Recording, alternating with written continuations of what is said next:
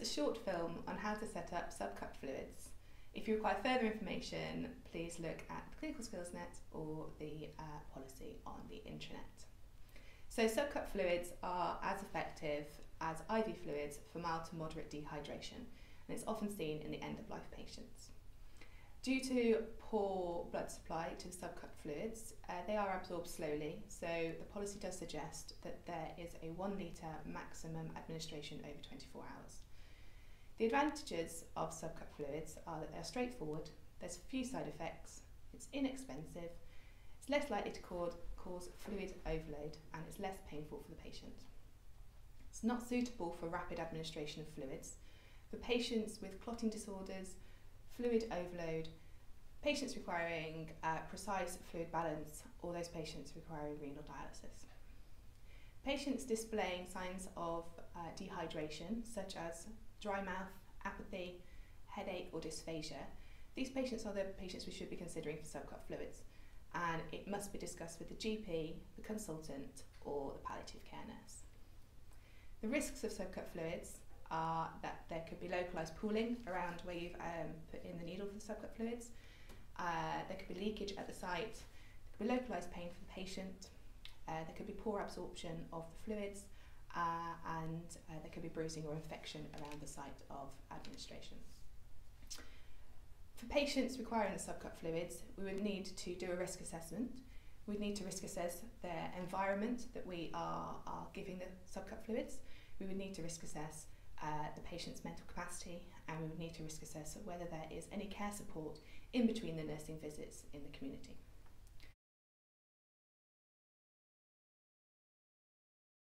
So before performing the procedure, we will need to check the patient's identity against the prescription that we have. In the community, we would use either a community prescription chart or an end-of-life drug chart. In the hospital, please check the patient's identity against your fluid prescription. We would be looking for 3 points of patient identity against the drug chart. We'd also be looking to get consent from the patient, and this would also need to be documented. So before we perform the procedure, we need to get all of our equipment. We would need a sterile dressing pack, a fluid giving set, fluids which have been prescribed, subcutaneous needle, a clear dressing, and an alcohol swab for the skin. So difficult to get my hands washed.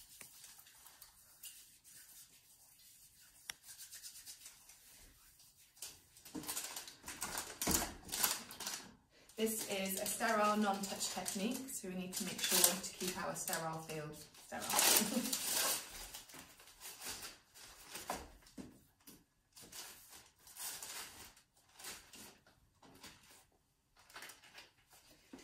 On all of the equipment, we need to make sure that the equipment is in date, and also need to make sure that our fluid is in date and we have the correct volume.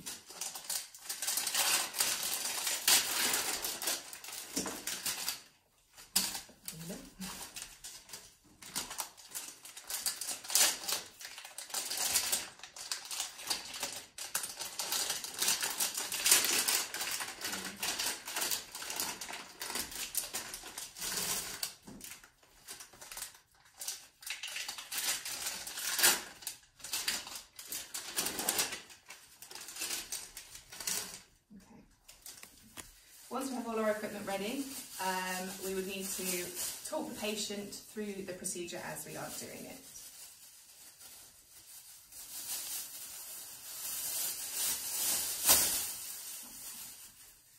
So to begin with, we need to discuss with the patient where we think there would be an appropriate site to insert the needle. We would be looking at the upper arms, thighs, or the abdomen as the main sites, obviously depending on where your patient has the most subcutaneous fluid and where it would be most comfortable for them. Okay, so we'll check our fluids, making sure that it is in date and it is the correct fluid that we are giving. taking off the bung and the little cap. Set the giving set as far as it will go into the fluids. Closing off the roller ball, we'll just squeeze the fluid into the chamber and run the fluids through to the end of the giving set.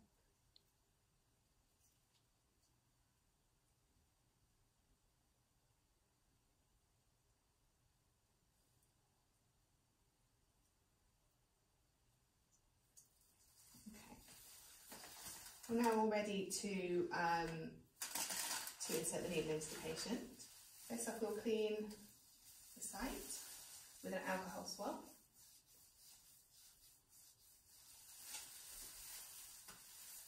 Leaving that to dry.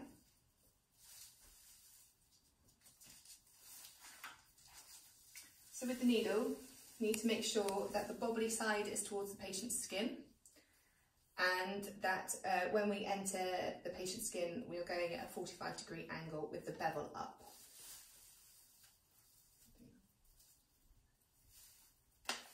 I'm going to pinch the patient's skin.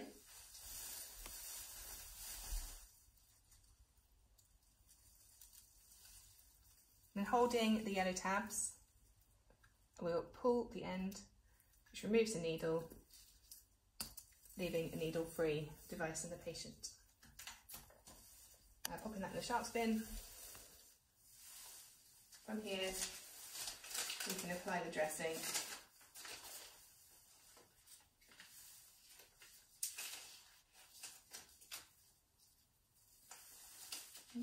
Making sure the area is now secure.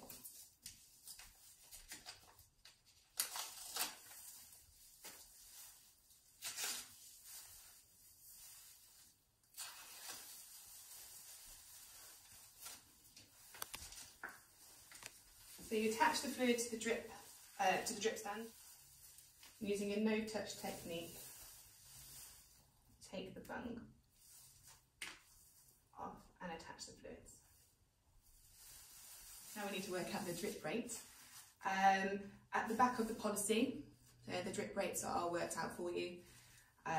So if we were doing a litre over 24 hours, the drip rate would be 14 drips per minute.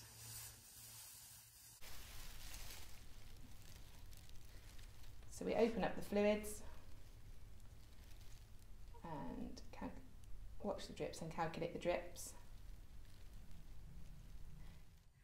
After we've set up the fluids, we would want to come back and check the site after 15 minutes. And then after that, making sure it's okay every 8 hours, looking for irritation, redness at the site, tenderness, swelling or inflammation.